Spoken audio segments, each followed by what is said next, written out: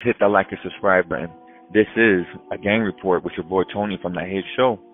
We have a recent news update on the mass incarceration rate that El Salvador's president has put into full effect. Right now is not the time to get arrested. Right now is not the time to get deported. I'm talking to the ones that are from 18th Street, the ones that are from MS, the ones that are from El Salvador. With recent reports indicating that there has been over 50,000 documented gang members that have been detained for simply being connected or associated with the gang.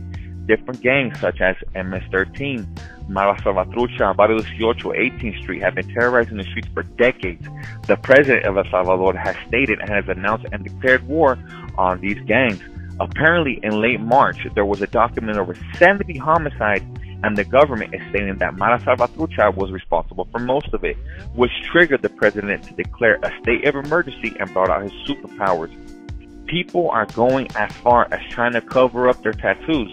People are going as far as attempting to burn them off in order to avoid captivity. Authorities have been going from house to house to get these gang members.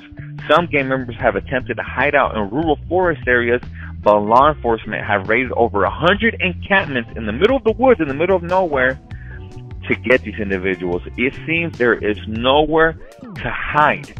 The president has literally promised to eradicate these gangs. They're already in the works of a massive prison being built right now that allegedly is supposed to detain over 40,000 inmates. Gang members that have already been convicted inside of prison, gang leaders are being sentenced to an additional 45 years in prison. Gang members that fall underneath them are being sentenced to an additional 20 to 30 years. El Salvador is not playing. Now, initially, all these arrests were supposed to be done over a 30-day period. However, at the end of each month, they keep getting 30-day extensions, which has been done several times over these past few months. The gang roundup is still in full effect. They are still hunting down these gang members, and they will not stop. So, wow, there you have it, ladies and gentlemen. They are suited and booted, showing up to people's houses, 3 truckloads deep, and literally wiping out neighborhoods. This is scary. You know, this is crazy. 50,000 gang members. People are burning off their tattoos to avoid captivity. They're trying to cover them up. Some are going as far as putting on makeup.